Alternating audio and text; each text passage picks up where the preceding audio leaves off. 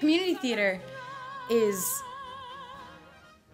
so collaborative. It's these people who, despite everything else that they're doing in their life, despite whatever their job is, they're coming together to create something that they all are passionate about. I'm a training coordinator for Olympia Sports. Senior Customer Support Representative. Is that what my name is? Is that what it is? Senior. I'm retired military, and I currently work for the IRS. I am a retired person. I'm an accountant for the city of Portland.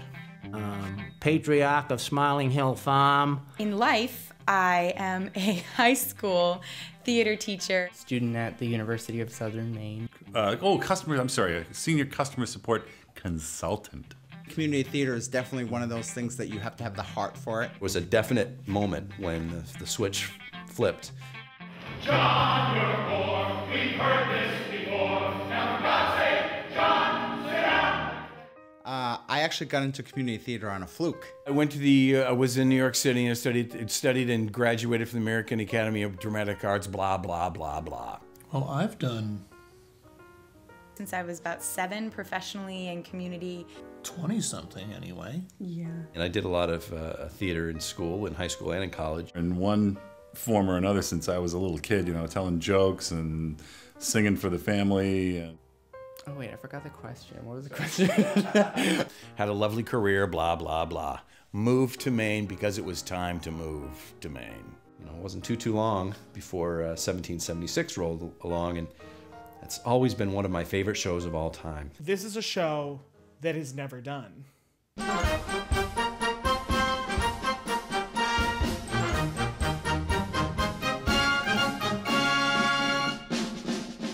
The experience was fantastic.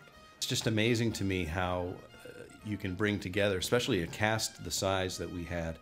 Being with 20+ guys who are all just being goofy.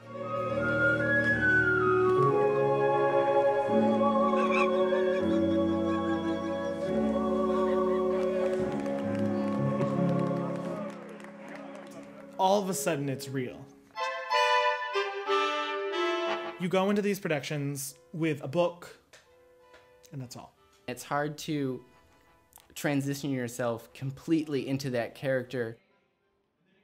I am at that age of 73, and I have such things as senior moments.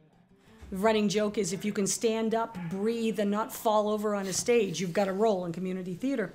That's what's so wonderful about community theater actors, is that they're pushable.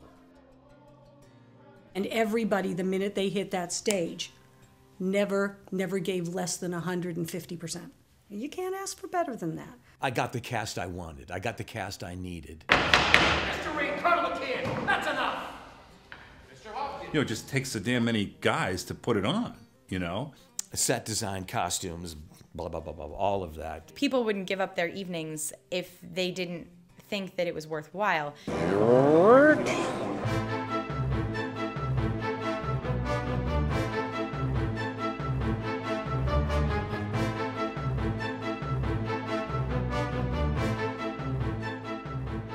I was amazed with this group, and I feel it was because that we were all there for a common cause and we all wanted to be there. I mean, I'm always just amazed at how groups come together the way that we did. It's a love. Everyone has jobs outside of community theater, and you drag yourself there and you find life. I mean, you just have such great connections with people, and you get to know new people, and it's a family. I mean, theater is a family. It basically kept me alive. It gave me that rejuvenation. It's such a social thing. It's artistic, but it's also really, really social. Such a great group of people, such a diverse group of people with all kinds of different backgrounds, and it's just, it's awe-inspiring.